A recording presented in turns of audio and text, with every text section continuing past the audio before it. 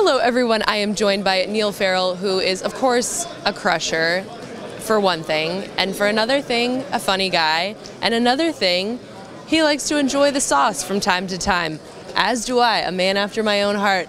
Now, I spoke to someone a few days ago, and he was hungover on the day, and he told me that he actually likes to sort of structure his life around being hungover on day two, because it keeps him from being too involved. So I wanted to talk to someone who manages to crush things all the time, hangover or not, about what are maybe some of the good things about being hungover from time to time, and also how do you bring your A game when you are this? Well, for me personally, my biggest problem is sometimes I just spew off a lot. So if you're just like too physically and emotionally like crippled to like actually physically put the chips in, stops you doing that a lot. So you just sit and then like people would wait for me to spew, but I'm only making the effort with good hands, and then you win a lot of chips. So that's how it works for me. But for other people, I'm not sure, but that's personal how that works. Well, let's say that you are getting ready to play, you know, whatever it is, day one, day two, day three, however deep you are, let's just say you wake up hungover and you kind of do need to bring an A game.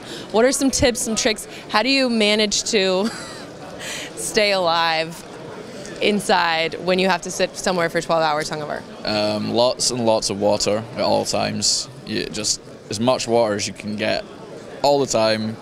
Keep drinking water. While you're drinking and after you're drinking and before you're drinking. And before you do anything in a hand, make sure it's not like your inner urge to go to bed that's forcing you to put chips in the pot. So make sure it is a good poker play that you're trying to make, and then do it.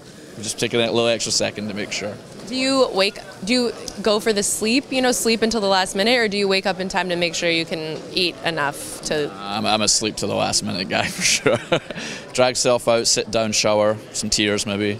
Just cry yourself. Yeah, and then, nice ice cold shower as well as kind of punishment for being drunk again the day before a tournament. Really? See, Jason Kuhn's all about that ice cold shower. You really do that? You punish yourself? Yeah, it's the same thing. It's the same reasons, I think. He has the ice cold shower. We live this summer lifestyle anyway, me and Jason. I totally always put you guys in that same camp. Yep.